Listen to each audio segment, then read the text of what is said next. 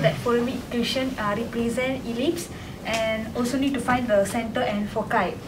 So it's 9x squared plus y squared minus 18 squared minus 4y minus 68. So first we need to arrange, so it becomes 9x squared minus 18x plus y squared minus 4y minus 68. And then we need to do, first we take out the 9 so that it can become 1 here. So it becomes x squared minus 2x. This one is same. And then we need to do completing the square. So x minus square, and then this is negative square.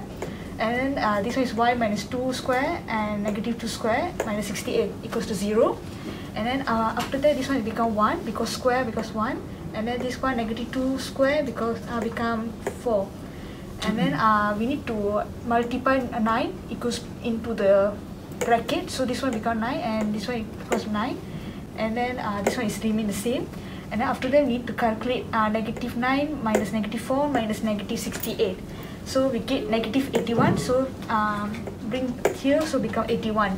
And then we need to become this 1. So we need to divide 81 to become 9. This one also become 81.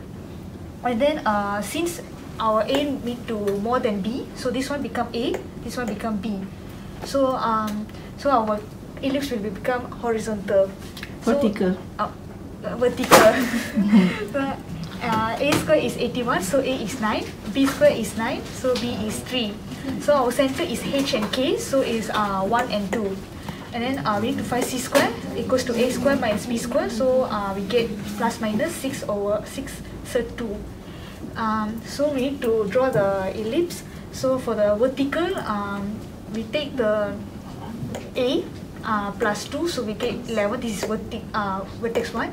And then for the vertex 2, we need to 2 minus 9, we get negative 7.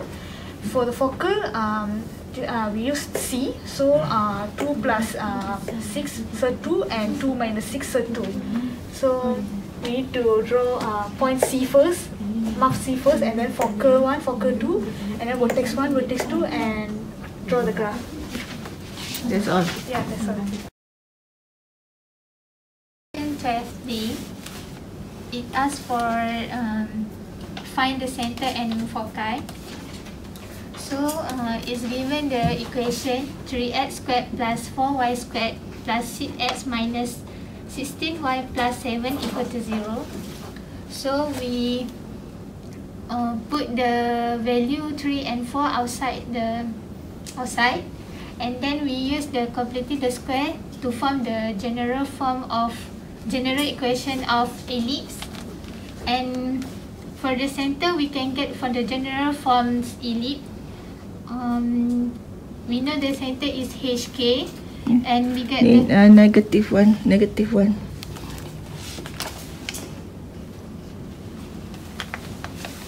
So we get the center is negative 1 and 2, which is from here H and here K. And to find the C, we use the formula A squared minus B squared, and we got the C is 1. And A we got from here A squared and B squared. We use the formula horizontal major AZ because the A value is more than B value. So we got the A and B. And for the vertex and the foci, for the vertex one,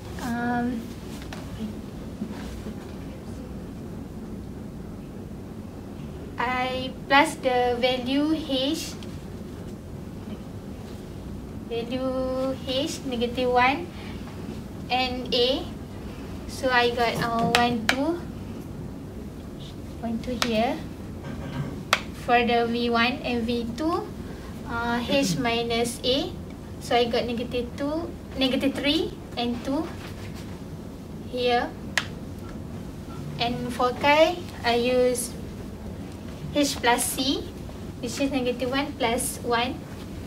So I got F1 0 to here, and F2 minus, I got negative 2 to here. So here is the major axis and here is the minor axis. Then the center is -1, 2. Okay. Settle. Plus. The endpoint of the major and minor axis for an ellipse are 1, 1, 3, 4, 1, 7, and -1, 4. So in this, we sketch first, and kita tanda titik yang diberikan. Kemudian kita nak cari point untuk center. So center kita guna formula center, SY 1 plus 1 over 2, or y 7 plus 1 over 2, ataupun kita ambil dua titik yang lain, -1 plus 3 over 2 dan 4 plus 4 over 2, untuk dapatkan center. Nilainya sama walaupun ambil dua-dua, akan dapat center dia 1, 4. Midpoint. Midpoint untuk keempat point. Jadi kita nak cari A, kita cari yang bahagian yang paling panjang, yang distance dia. So kita ambil point 14 untuk vertical, 14 to 17. So A means Y. So 7 minus 4, we get a distance 3. And from the center 14 to 34, center 14 to 34. B, we get nilai 2. So we use a formula C squared. Cap. Cap. Yeah. Okay. Formula cap, C squared equal to A squared minus B squared. So we get A plus minus 3, B plus minus 2, and we insert the value, and we get 9 minus 4. So C squared equal to 5, and we get a C equal to plus minus 0.25. So after that we get the equation of the ellipse. We get from the center. So take kurungan x minus 1 kurungan 0.02 over 4 plus y minus 4 square over 9 equal to 1. And the formula for foci is H, comma K plus minus C. So we get equal, we just insert the value, get 1, 4 plus minus 5, and at the we sketch at the center. For the foci, we put it for the minus, kita letak bawah center, get F kurungan 1, 4 minus 0.5. So yang di atas center kita ambil 4 kurungan 1, 4 plus 0.5. Okay, settle. Okay.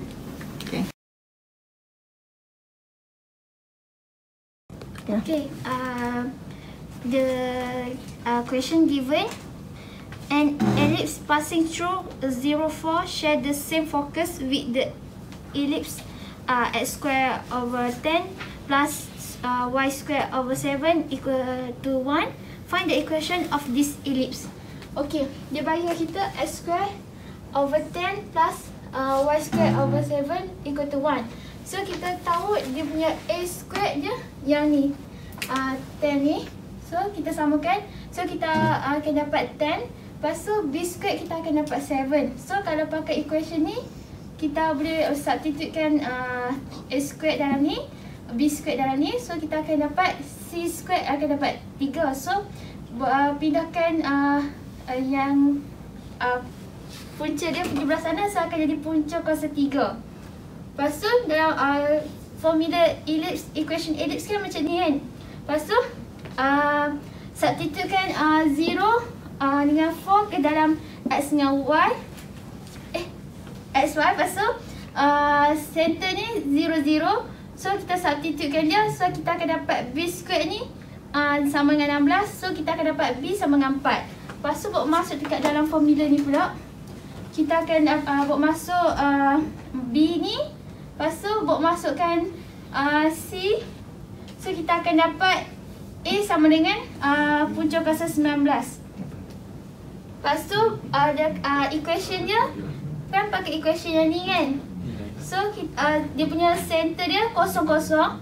So kita akan dapat x square over 19 tambah y square sama dengan over 16 sama dengan 1. Okey. So, ellipse tu. Lepas tu ini dia punya graf dia. Lepas tu V1 ni dia punya ni equation dia H plus A sama dengan K. Yang untuk cari V2 pula H minus A over K sama dengan apa? K. Lepas tu kalau untuk cari V3 H K plus B. Untuk cari V4 H K minus B. Untuk cari focus F1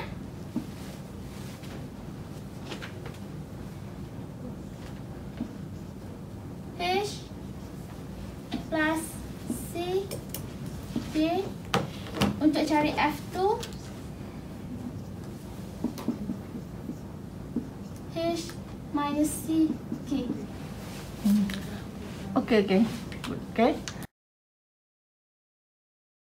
16 dia cakap show that for x square plus 9y square minus 24x plus 36y plus 36 equal to 0 is represent ellipse, and it asks for its foci,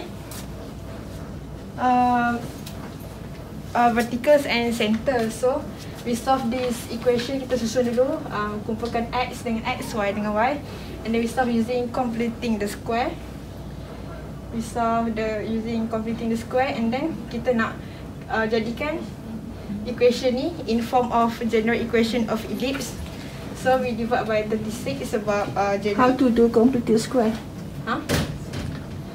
How to do the completing the square? First, for x square minus 24x ni kita factorize dulu.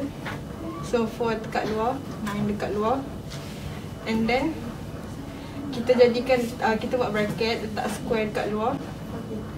Kita factorize balik x square plus 6x ni become x minus 3. And then this one b over 2. So b here is negative 6 over 2, we got negative 3. B here is 4, b over 2 is 2. Here, b over 2 is 4 over 2 is, we got 2. And then we solve the equation. Kita kembangkan balik. 4 times x minus 3 square. 4 times 9 we got negative 36. 9 times negative 4 we got negative 6. And then kita solve dia.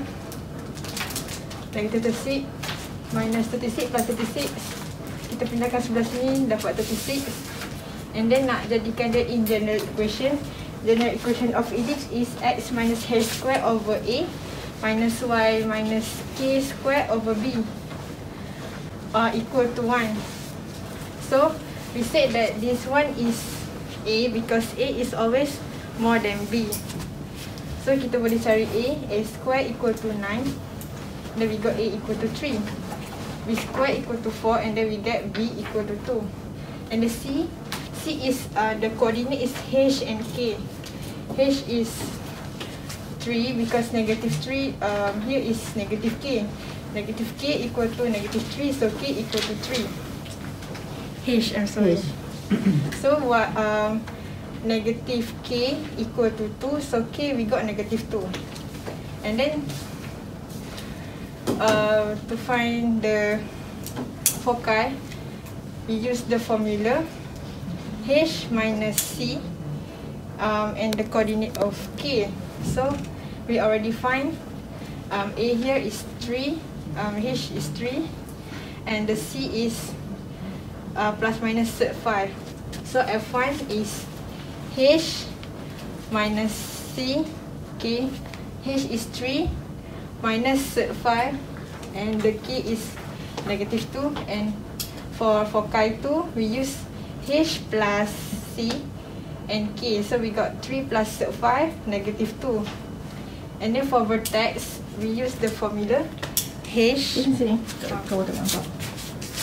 For vertex one, we use H minus A, K. H is 3, A is 3, so 3 minus 3 is 0. And K, our K is negative 2. For V2, we use H plus A, K. So H is 3, A is 3, 3 plus 3 is 6. And then K is negative 2. And then the question asks us to draw the ellipse. So we draw the ellipse. Here the center, 3, negative 2. The V1, the V2, F1, F2. Okay. That's all.